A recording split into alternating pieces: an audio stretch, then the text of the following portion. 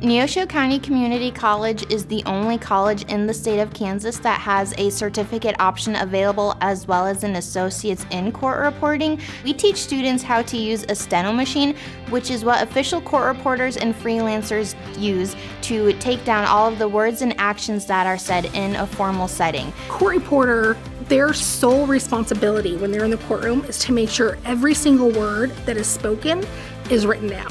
Court reporters are used in courtrooms as official reporters. However, they can also work with TV stations to do the live captioning for sports. A paralegal is essentially an assistant to an attorney.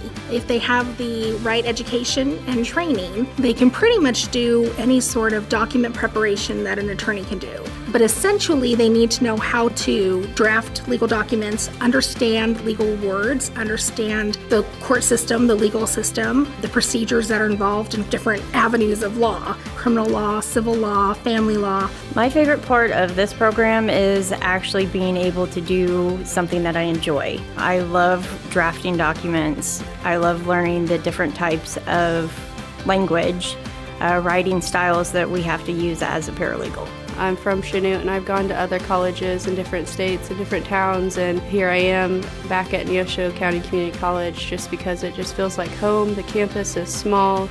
It just feels like more of a tight-knit community and somewhere that I'm comfortable.